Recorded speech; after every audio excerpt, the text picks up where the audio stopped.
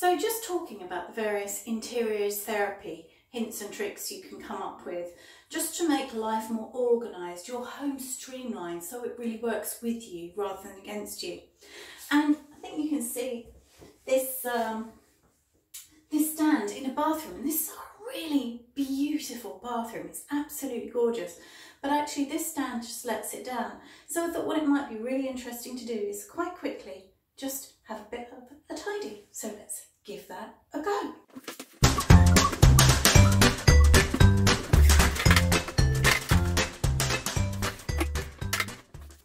So as you can see, it got a tiny bit boring just sorting it out, but ultimately, here we go.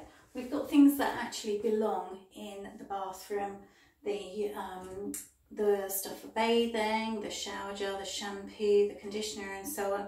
That's all in a sensible place where you can just pull out what you need, but it's not around the bath being on display. And then the towels are organised so that you can just grab a hand towel, grab a bath towel. It makes life so much easier. And in doing this, I've also taken away anything that doesn't have a place in the bathroom. So there was a spare duvet set. This isn't the place for it. No duvet set needs to be where it's going to get damp. So anyway, there you go.